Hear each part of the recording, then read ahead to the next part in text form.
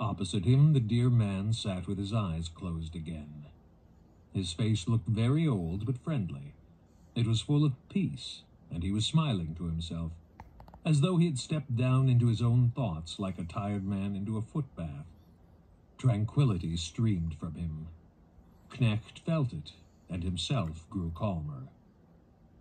Now the Magister turned on his chair and placed his hands on the piano. He played a theme and carried it forward with variations. It seemed to be a piece by some Italian master. He instructed his guest to imagine the progress of the music as a dance, a continuous series of balancing exercises, a succession of smaller or larger steps from the middle of an axis of symmetry, and to focus his mind entirely on the figure which these steps formed.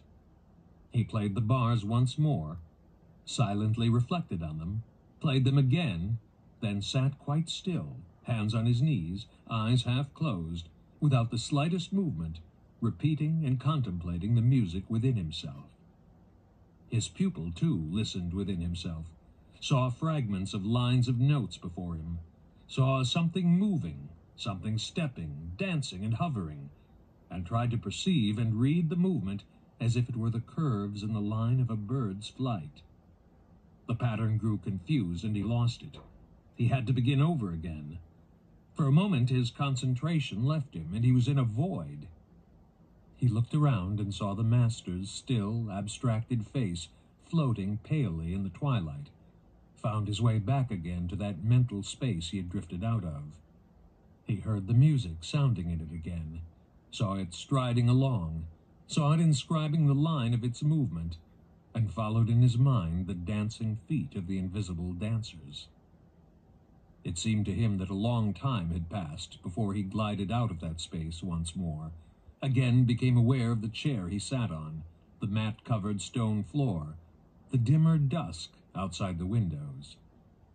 He felt someone regarding him, looked up and into the eyes of the music master, who was attentively studying him.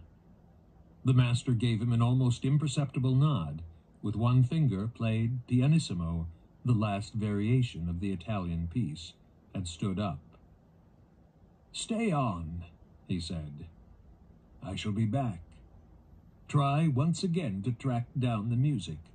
Pay attention to the figure, but don't force yourself. It's only a game. If you should fall asleep over it, there's no harm." He left,